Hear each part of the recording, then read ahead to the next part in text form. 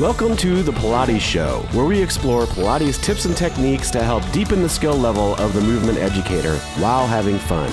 Hi, I'm Jennifer Gianni, and Christine is with me today, and we're highlighting Marie-Jose Bloom's workshop on our site called Core Motivations, which is the most amazing workshop. In her way, in her brilliant, brilliant way, she shows us how to take the anatomy, make it intuitive, help to translate that into real-time things that you can do in the studio.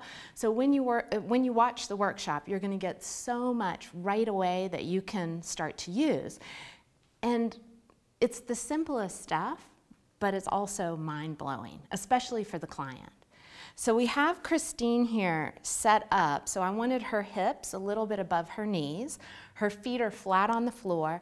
And I want to ask the client to find what they think is neutral first.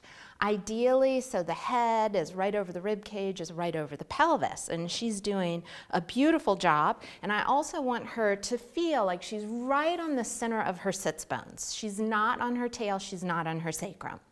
And this really is the embodiment, our birthright height of our spine. And this is really important to bring to the awareness of the client, that this is the optimal height of their spine in sitting.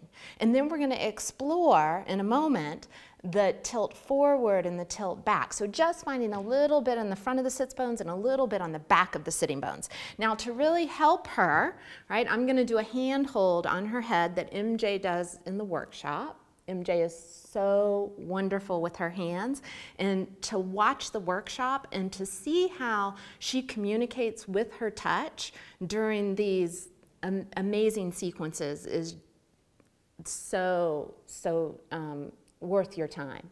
So I'm taking her occiput, I'm taking the middle of her forehead, I'm trying to give her my elbow in her mid-back, and then I'm going to ask Christine to just slightly shift her head back into my hand on her occiput. There we go. And so my hands, I'm kind of imagining that I'm bringing my hands to the center of her head.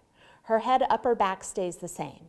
On her exhale, I want her to tilt back slightly into lumbar flexion. Good. Now, do you feel taller or do you feel shorter? Shorter, good. And then come back to the center of your sits bones, where we're in our upright optimal height. Now, I want you to move forward to the front of your sits bones.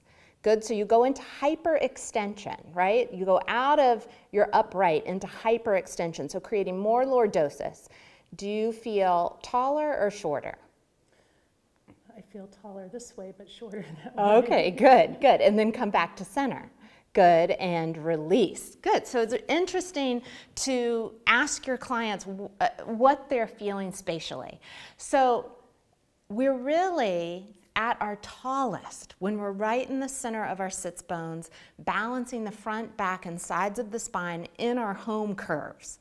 We want to be able to go forward and back and all the way around, but that's shortened. So if we hang out forward or back of our vertical center, then we're always in a shortened state in our spine.